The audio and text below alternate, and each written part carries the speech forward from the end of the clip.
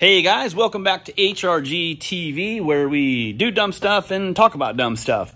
And today we're going to actually undo some dumb stuff, which was me destroying the front bumper on my Bronco Sport, as you'll see in this clip right here. Why did I do that? Well, you know, I don't know. I do dumb stuff sometimes, hence the theme here, doing dumb stuff and talking about dumb stuff.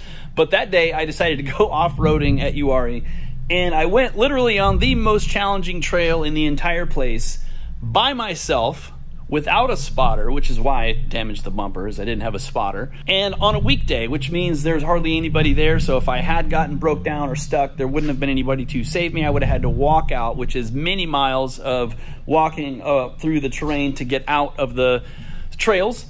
So that was a foolish decision, but you know, in the end, it ended up being a great story. So that's the way I look at it. It was fun, stupid, yeah, but you know, we learned some things. And what we're going to do here is take off the front bumper and see how much damage there is behind it. Hopefully there isn't any. Well, we'll see, because I actually hit pretty hard, as you saw in that clip. So we're going to pull this bumper off. I got a brand new one here from Ford. I ordered it the other day. It didn't take that long to come in. It was only $450, so it's not too expensive. But we're going to get into this now and pull this old front bumper off. So here we go. All right, guys, so I'm getting ready to start working on the Bronco, and while I film this video, I have to unplug this headlight because it is so noisy that it comes across on the camera. So I'm going to go ahead and take this off. Man, that's loud. The other side doesn't do that. If you go in the Bronco Sport groups and say that the headlights make noise, they say it's normal, but in my opinion, that is not normal. So I think I'm going to bring it in next week and have them take a look at that. It's been doing it since I bought it, but it hasn't been that big of a deal, so I haven't really bothered with getting it fixed. But I think I'm going to take it in because it's getting pretty annoying. I've never taken the bumper off of a Bronco Sport before, but one thing I can tell you from experience is that if you look at the part that is going to be installed, you can figure out where all the mounting points are, and therefore you know where to look for all the hardware, for all the mounting points, so that you don't break anything when you take the old piece off. So what we're going to do is investigate a little bit here with the new bumper, just to see kind of where all of the mounting spots are. And that way we can easily figure out what needs to come apart and what doesn't need to come apart. Okay, there we go. So now we've got our bumper sort of unwrapped. We can see what's going to go where and what is included and what is not. Okay, so I see a little thing right there that's not included. Okay, so we know what we got to do. Oh man, this shit's damaged. Unbelievable. All right, the first thing you're going to want to do is take off these clips right here. I just have like a little panel tool I got from Harbor Freight, and just get in behind the edge of the little cap there, work the tool underneath like so, pull it ever so gently, and then the whole thing will just come right out, just like that. All right, now that you've got those out, there's one little screw right here. Take that out like that, and then that frees up the fender liner so you can get in. All right, once you have the fender liner loose, you can pull it back, and there is a screw hidden way up in here that I'm going to try to point to. This screw right here. This screw basically holds on this little piece here, and this has to come off because it's attached to this. All right, next you've got two bolts behind the headlight, right there and right there. And just so you can see where they are, they're down in there behind the headlight. So two easy to get to, or relatively easy to get to bolts right there.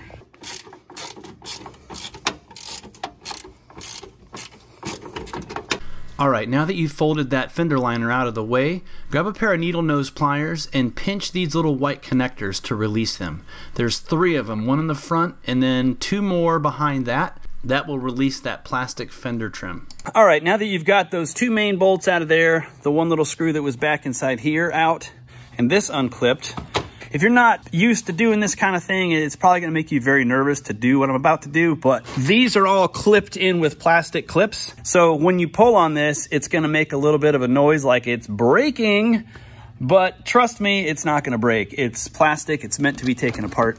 So don't worry too much, but just, you're gonna pull like that. Now see, this little clip came loose. A little bit scary, right? But it's okay, don't worry.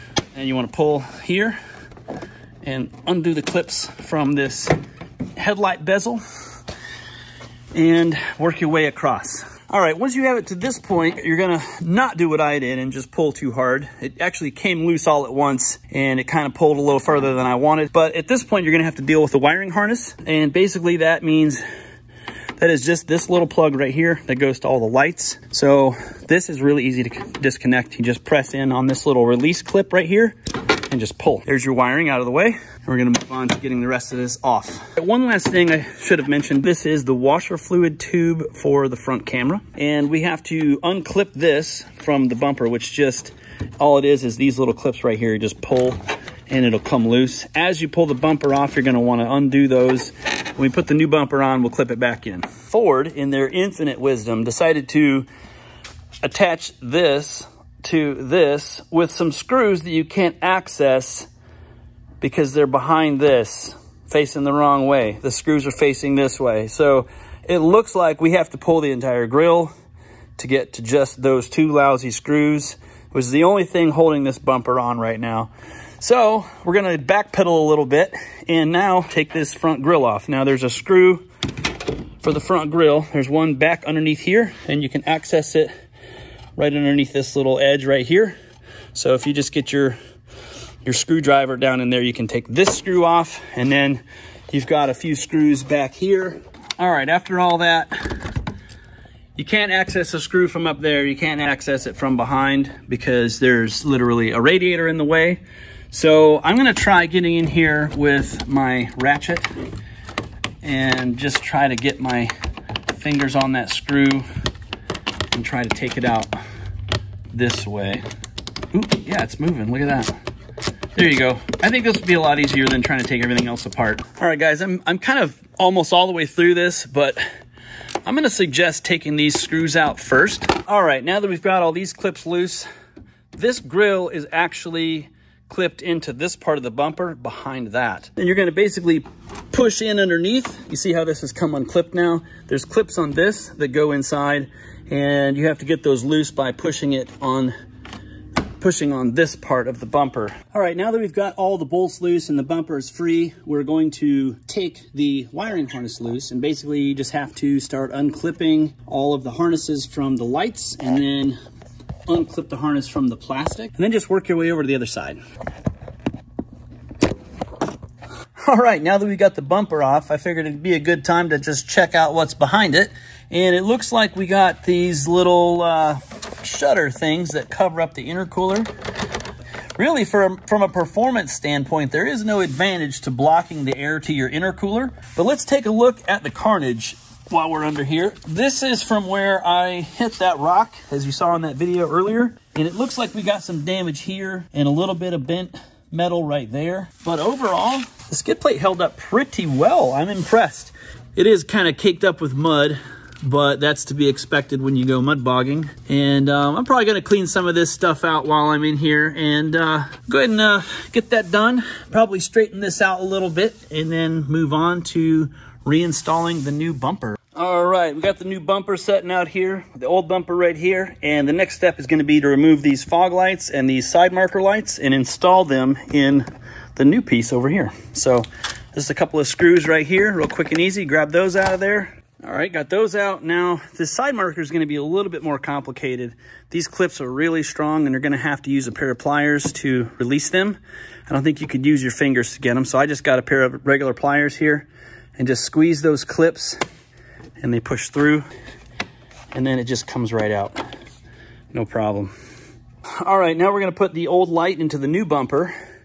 It just clips in. Wait for it.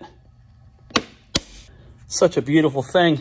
All right, now that we've got the lights clipped in, we're pretty much ready to put the bumper back on, right? No. Ford, in its infinite wisdom, decided that they needed to rivet this piece to this piece, as you can see right here. So we have to drill this rivet out and then put a new one in when we transfer it over to the new plastic. Why? I mean, how hard would it have been to just put a screw there? I don't understand it. But now that means when you do this job, you have to have a rivet tool. So luckily I have one.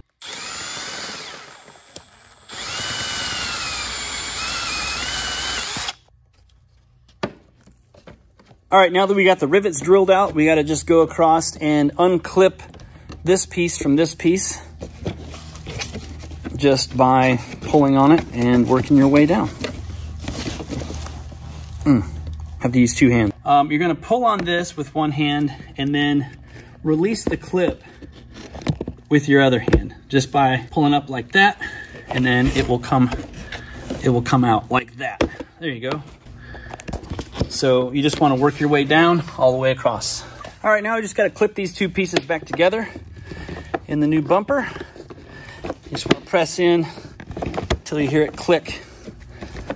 And then again, just work your way all the way down so that it all clips into place. Easier said than done, obviously, but you just squeeze, pull it as you go. It should just go right into place. Squeeze it into position like that. Yeah, look at that. Okay, one last piece we have to remove from the old bumper is this fog light garnish right here, and it just unclips similar to this painted piece. So basically just go in from the back side of it and it'll just come right out, no problem. All right, finally got this fog light bezel out, and for those of you who think you can just pull it out from the front, it's not happening. The amount of and the sheer tensile strength of the clips that Ford uses to hold this little flimsy piece of plastic in is way over the top. If you tried to pull this off, you would just break it into little pieces. So you have to release the clips from the backside. It is a really big pain in the ass to get this off, but it should clip right back in fairly easily. So we'll go ahead and get that done and move on to the next thing. All right, got the new bumper all assembled, ready to put on. Now, I'm gonna remind you of something sort of obvious. This is basically just bare plastic, and once it's scratched, that's it. You can't go back in and buff it out. So I put the padding that the bumper came in down so that it won't get scratched up when I lay it down to put the wiring in and stuff like that. Just protect it a little bit. All right, reinstalling the new bumper, and our first challenge is gonna be getting the grill clips to pop back into the bumper, because as you know, they overlap and the grill actually sits in front of the plastic on the bumper. So we kind of had to wiggle it out, and it looks like that's kind of what we're gonna have to do to get it back in. I've been at this for a few minutes already, and I've already worked up a sweat trying to get it to go in. That's what she said. But I'm gonna work at this a little longer and see if I can't get an easy way to get it to clip together.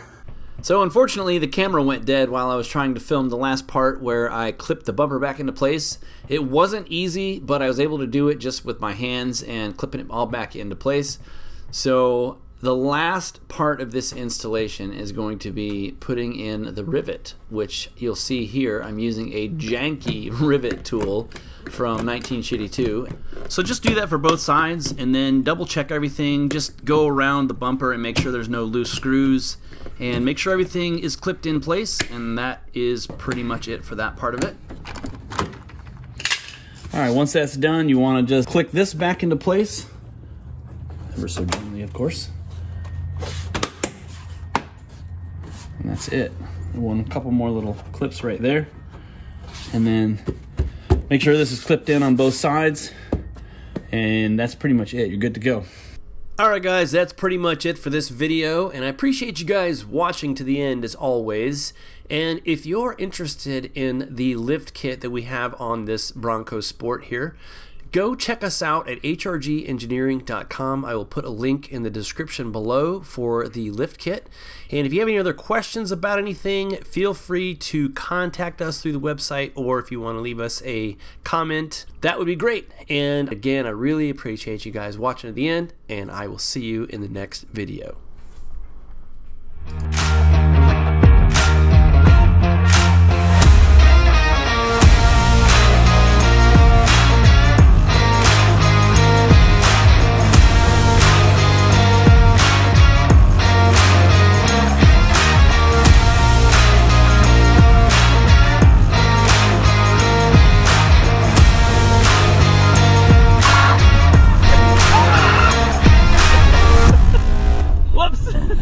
Ford.